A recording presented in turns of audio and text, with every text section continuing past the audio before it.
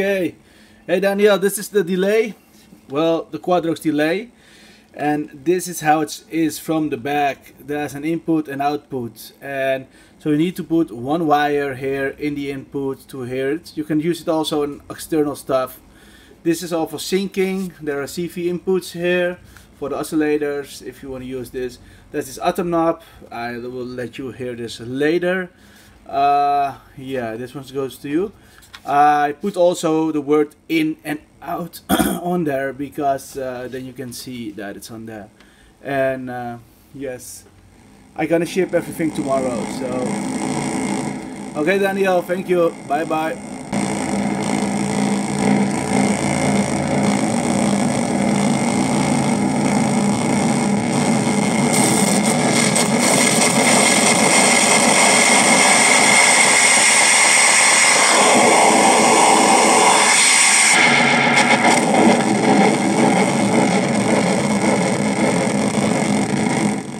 So you can make a lot of noise.